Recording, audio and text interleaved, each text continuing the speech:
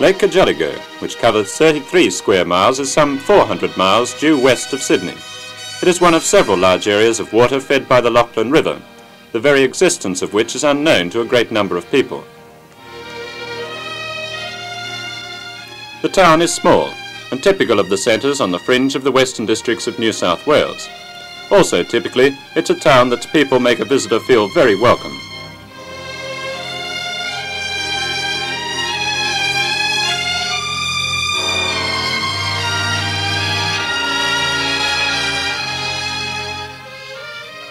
It's a town serviced by rail, gravel-surfaced roads and plain, the latter being by far the easiest form if distance is to be a consideration. Let's say anything over a couple of 100 miles or so, for distance is thought of in short terms in this plain country.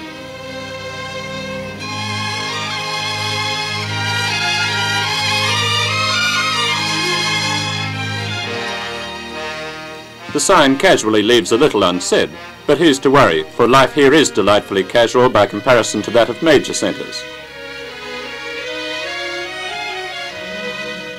Life in this area is practical, for it's a farming community sitting on the border between the Riverina and Western districts. To the east, farms are an average size of about 3,000 acres. To the west, they are 30,000 acres or more, for rainfall there is a very variable factor.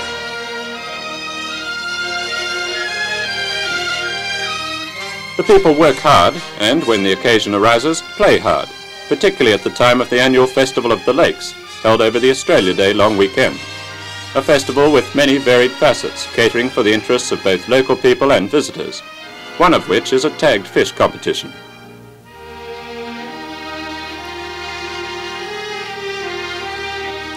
In this year's competition, 6 fish were tagged with small metal discs attached by gut. It is not as cruel as some may think, for the tags are sewn on in a position that will cause little distress to the fish, and the gut dissolves within 3 days.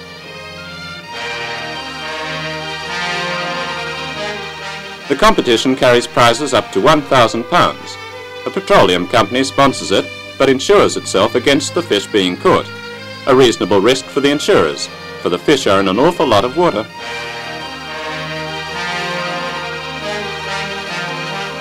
Strictly supervised at all stages, the competition is finally prepared by a draw, which gives each tag number a relative prize. Whether or not the prizes will be drawn remains a query until the following day. In the interim, however, there are other competitions underway, as there is no lag in the festival activities.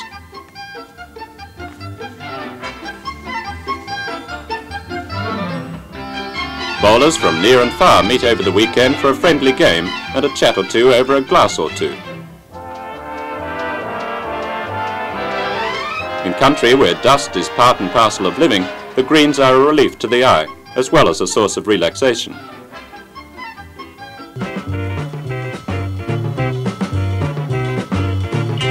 Another source of relaxation, if one can call it that, is catered for at night. Here there are no midnight movies on the Sunday of the long weekend. A midnight to dawn dance takes its place. It's popular, for there is little sleeping done by the younger visitors of the festival.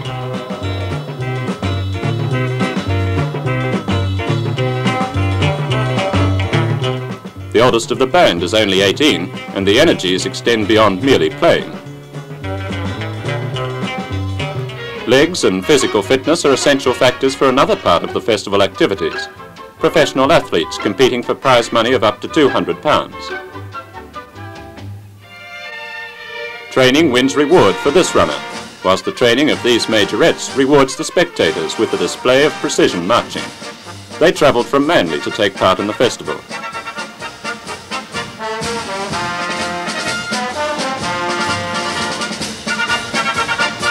The procession is an essential element of these occasions, the thought and work behind it speaking for itself.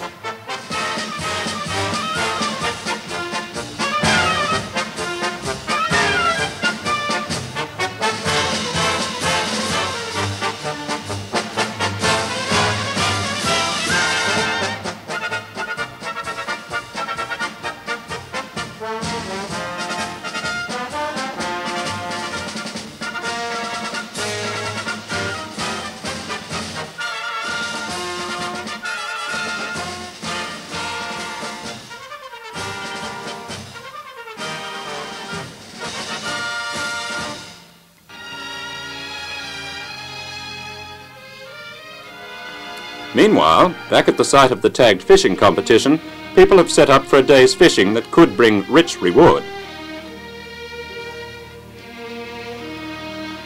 It's in there somewhere, Huckleberry.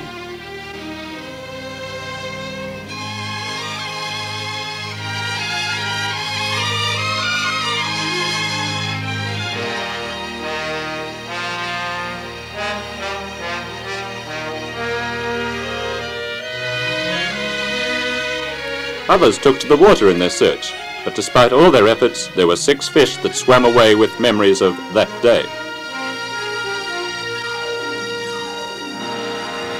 But fishing is not the only sport involving water, and the people of the area make full use of the opportunities offered by the vast expanse of water, some more adventurous than others.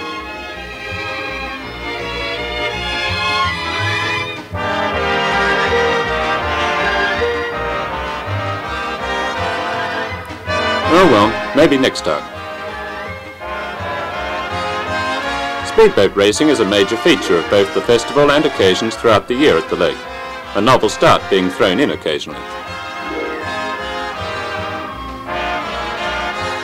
There are some very powerful and valuable boats competing here, some owned by local people, others being brought by visitors, one in fact coming from Bega on the south coast.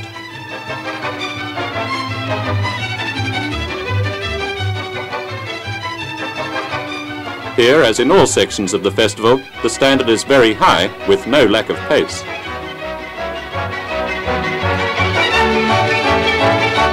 With a full race program, the boat crews received little rest during the festival, but then again the same could be said for all who came to the festival. The long weekend over, it was back to hard work, but there is much to be remembered after a visit to the Festival of the Lakes, when the people of Lake Cargelligo really turn it on.